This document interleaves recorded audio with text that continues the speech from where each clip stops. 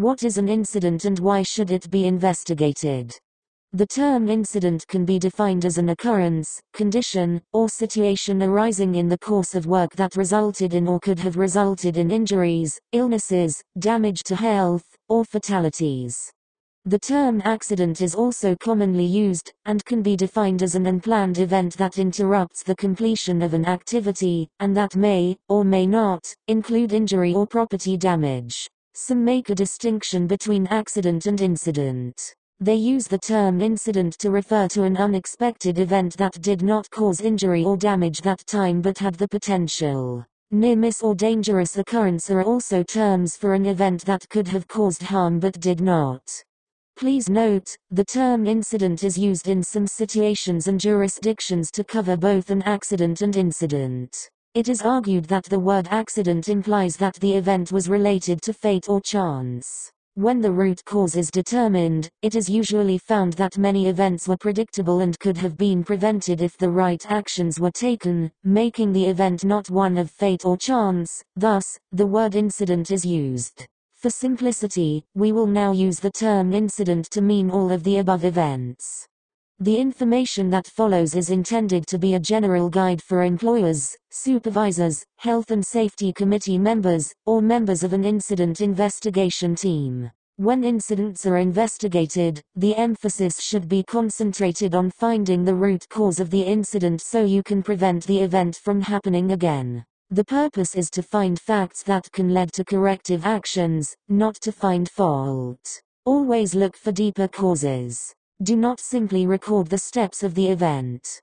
Reasons to investigate a workplace incident include: most importantly, to find out the cause of incidents and to prevent similar incidents in the future, to fulfill any legal requirements, to determine the cost of an incident, to determine compliance with applicable regulations, for example, occupational health and safety, criminal, etc., to process workers' compensation claims. The same principles apply to an inquiry of a minor incident and to the more formal investigation of a serious event. Most importantly, these steps can be used to investigate any situation, for example, where no incident has occurred yet, as a way to prevent an incident.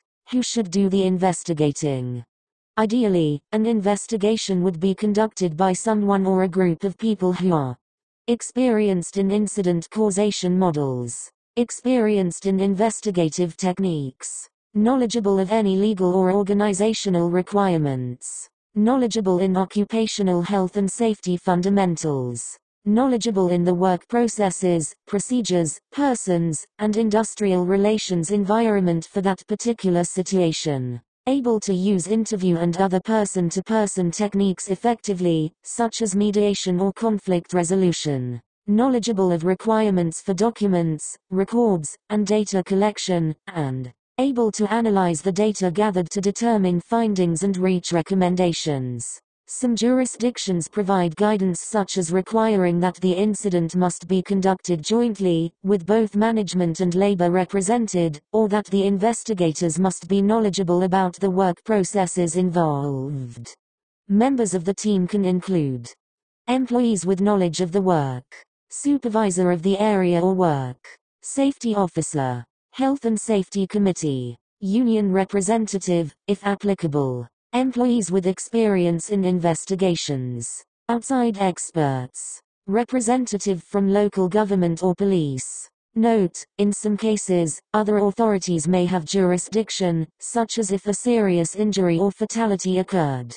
Your organization should establish, implement, and maintain a procedure to coordinate managing incidents with the authority having jurisdiction, for example, police, Ohio and S inspectors, etc. This coordination may include the authority taking control of the incident scene. Should the immediate supervisor be on the team? The advantage is that this person is likely to know most about the work and persons involved and the current conditions. Furthermore, the supervisor can usually take immediate remedial action. The counter-argument is that there may be an attempt to gloss over the supervisor's shortcomings in the incident. This situation should not arise if the incident is investigated by a team of people, and if the worker representative, S, and the investigation team members review all incident investigation findings and recommendations thoroughly. Why look for the root cause? An investigator or team who believe that incidents are caused by unsafe conditions will likely try to uncover conditions as causes. On the other hand, one who believes they are caused by unsafe acts will attempt to find the human errors that are causes. Therefore, it is necessary to examine all underlying factors in the chain of events that ends in an incident. The important point is that even in the most seemingly straightforward incidents, seldom, if ever, is there only a single cause. For example, an investigation which concludes that an incident was due to worker carelessness, and goes no further, fails to find answers to several important questions such as: was the worker distracted? If yes, why was the worker distracted? Was a safe work procedure being followed? If not, why not? Were safety devices in order? If not, why not? Was the worker trained? If not, why not? An inquiry that answers these and related questions will probably reveal conditions that are more open to correction.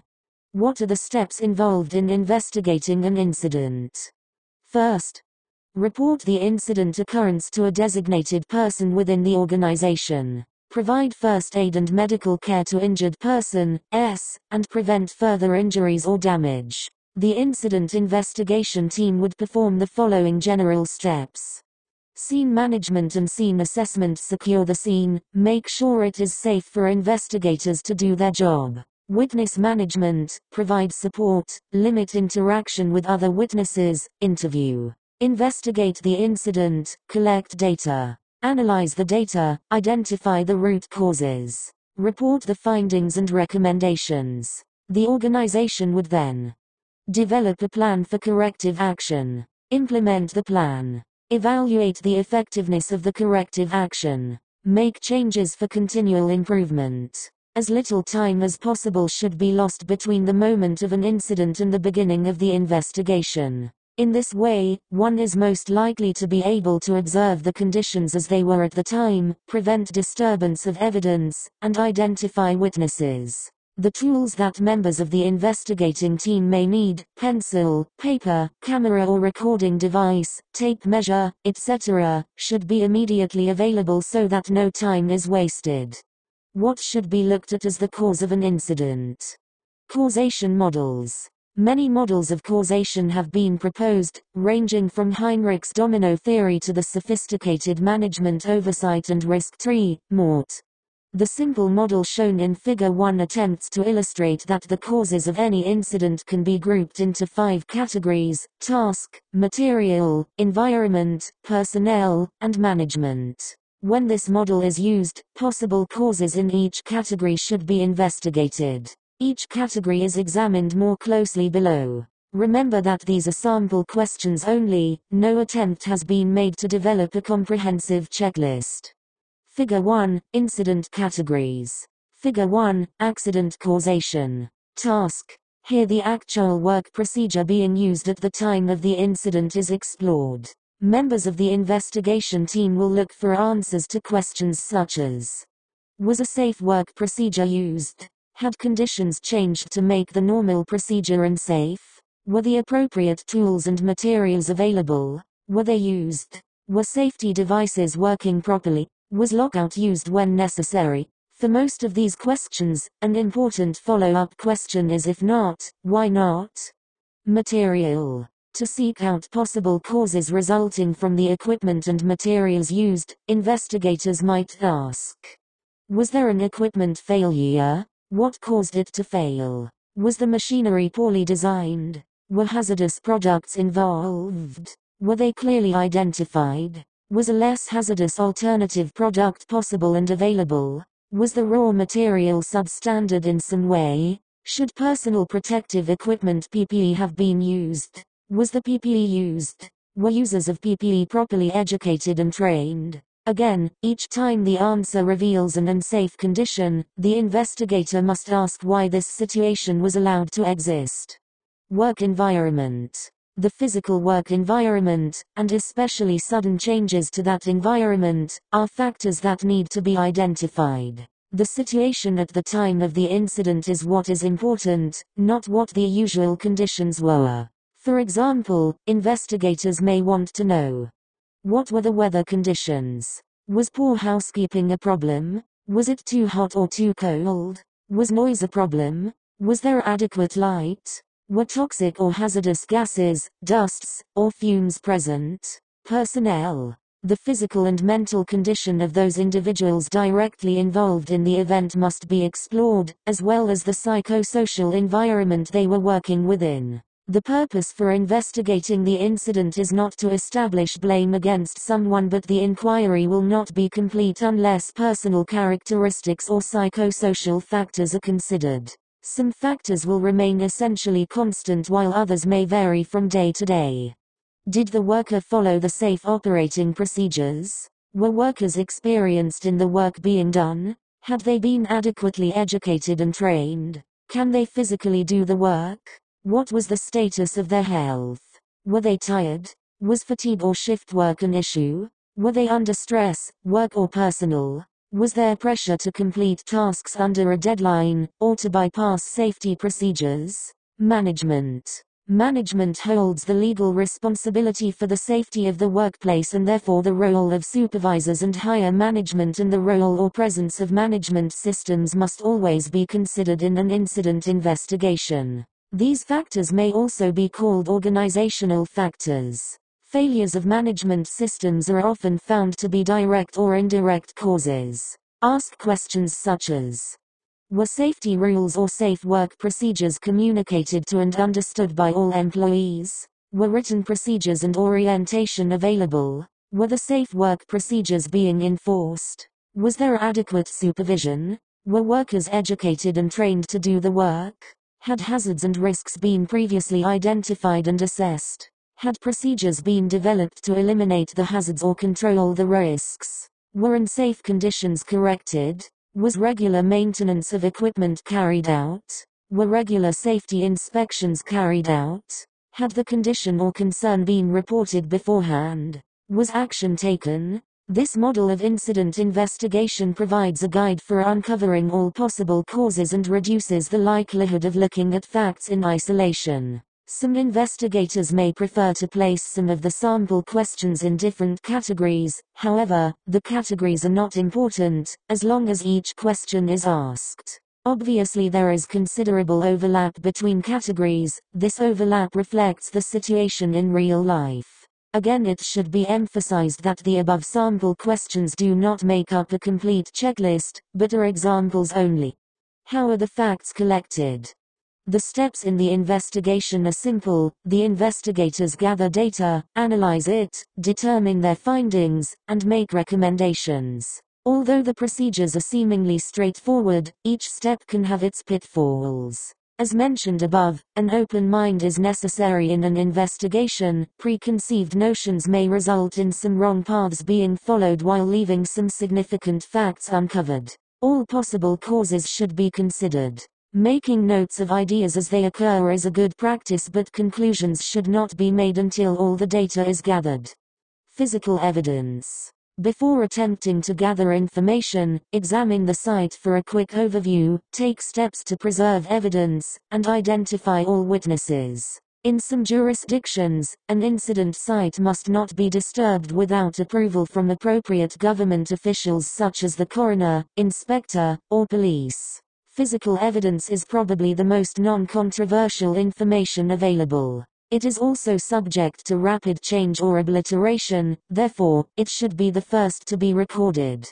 Based on your knowledge of the work process, you may want to check items such as positions of injured workers, equipment being used, products being used, safety devices in use, position of appropriate guards, position of controls of machinery, damage to equipment, housekeeping of area, weather conditions, lighting levels, noise levels, time of day. You may want to take photographs before anything is moved, both of the general area and specific items. A later study of the pictures may reveal conditions or observations that were missed initially. Sketches of the scene based on measurements taken may also help in later analysis and will clarify any written reports. Broken equipment, debris, and samples of materials involved may be removed for further analysis by appropriate experts. Even if photographs are taken, written notes about the location of these items at the scene should be prepared. Witness accounts. Although there may be occasions when you are unable to do so, every effort should be made to interview witnesses. In some situations, witnesses may be your primary source of information because you may be called upon to investigate an incident without being able to examine the scene immediately after the event. Because witnesses may be under severe emotional stress or afraid to be completely open for fear of recrimination, interviewing witnesses is probably the hardest task facing an investigator. Witnesses should be kept apart and interviewed as soon as possible after the incident. If witnesses have an opportunity to discuss the event among themselves, individual perceptions may be lost in the normal process of accepting a consensus view where doubt exists about the facts. Witnesses should be interviewed alone, rather than in a group.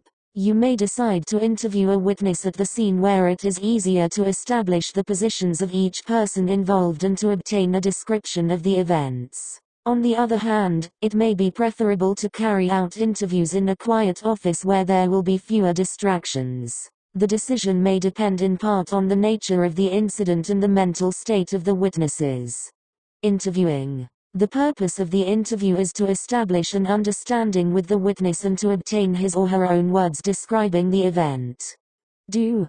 Put the witness, who is probably upset, at ease. Emphasize the real reason for the investigation, to determine what happened and why. Let the witness talk, listen. Confirm that you have the statement correct. Try to sense any underlying feelings of the witness. Make short notes or ask someone else on the team to take them during the interview. Ask if it is okay to record the interview, if you are doing so. Close on a positive note. Do not intimidate the witness. Interrupt. Prompt. Ask leading questions. Show your own emotions. Jump to conclusions. Ask open-ended questions that cannot be answered by simply yes or no. The actual questions you ask the witness will naturally vary with each incident, but there are some general questions that should be asked each time.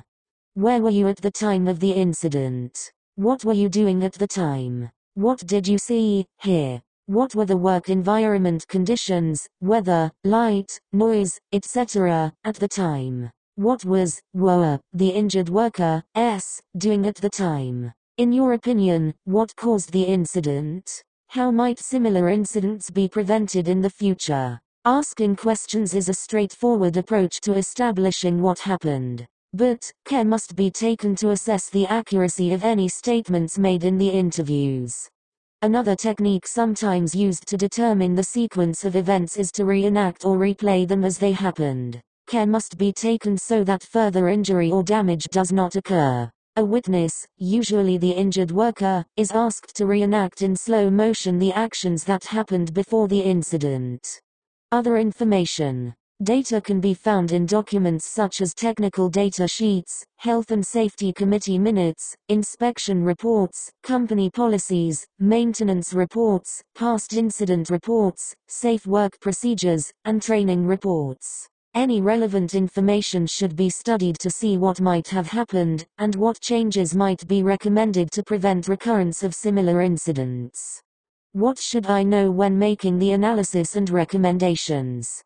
At this stage of the investigation, most of the facts about what happened and how it happened should be known. This data gathering has taken considerable effort to accomplish, but it represents only the first half of the objective.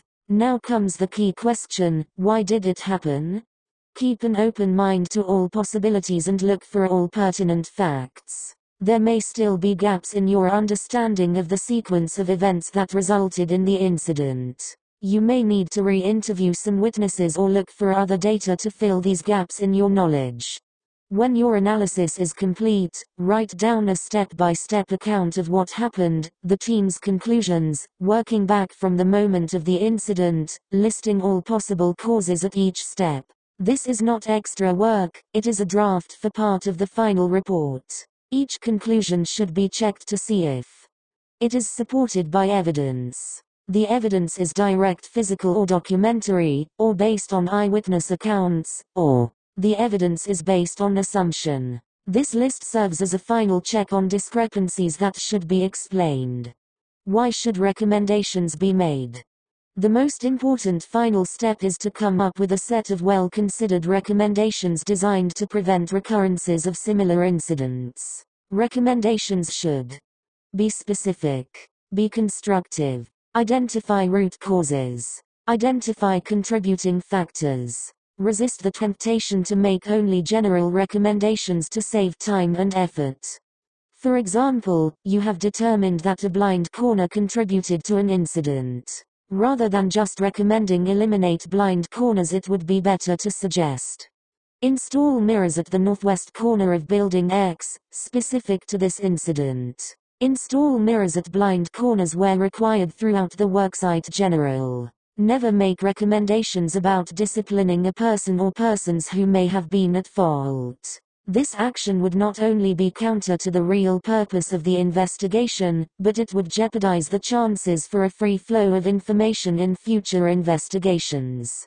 In the unlikely event that you have not been able to determine the causes of an incident with complete certainty, you probably still have uncovered weaknesses within the process or management system. It is appropriate that recommendations be made to correct these deficiencies. The written report. The prepared draft of the sequence of events can now be used to describe what happened. Remember that readers of your report do not have the intimate knowledge of the incident that you have, so include all relevant details, including photographs and diagrams. Identify clearly where evidence is based on certain facts, witness accounts, or on the team's assumptions. If doubt exists about any particular part of the event, say so. The reasons for your conclusions should be stated and followed by your recommendations. Do not include extra material that is not required for a full understanding of the incident and its causes, such as photographs that are not relevant and parts of the investigation that led you nowhere. The measure of a good report is quality, not quantity. Always communicate your findings and recommendations with workers, supervisors and management. Present your information in context so everyone understands how the incident occurred and the actions needed to put in place to prevent it from happening again.